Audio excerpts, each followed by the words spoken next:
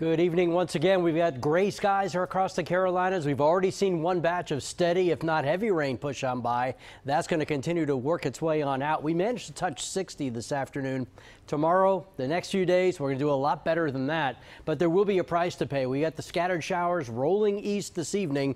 We're going to see a bit of a lull before batch number 2 arrives later on tonight. As far as this evening goes, just a couple showers around. Temperatures remain about steady, generally in the upper 50s, before temperatures again start to fall a little bit toward morning.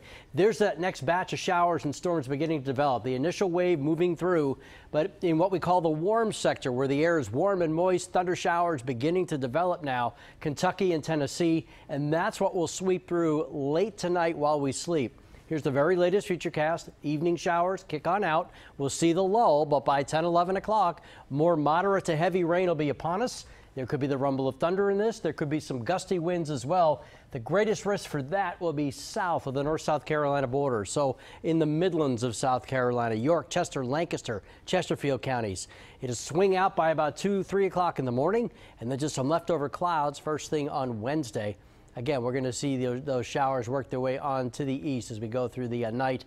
And again, heavy rain will be the greatest threat from this, as well as maybe some gusty winds. And that's probably going to be the worst of it as we go through the overnight hours.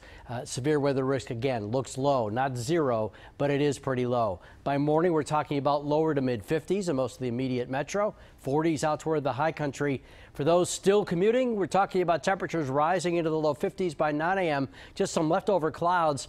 And finally, some nice weather Wednesday, Thursday, Friday. No weather concerns at all. In fact, we'll do nothing but get better as we warm things up. Leftover clouds disappear by around lunchtime. There may be a sprinkle in the mountains. That'll be about it Wednesday morning. But as the winds turn into the north and eventually northwest, we dry things out, get rid of the clouds, and start to build that warmth. Walking in at the greenways with the kids tomorrow, we're pushing 70 as we go through the afternoon. Gastonia, same story, winding up in the upper 60s to near 70 degrees. And that trend, or warming trend, will continue. In the high country, leftover showers first thing, then we'll see mid to upper 50s in the afternoon.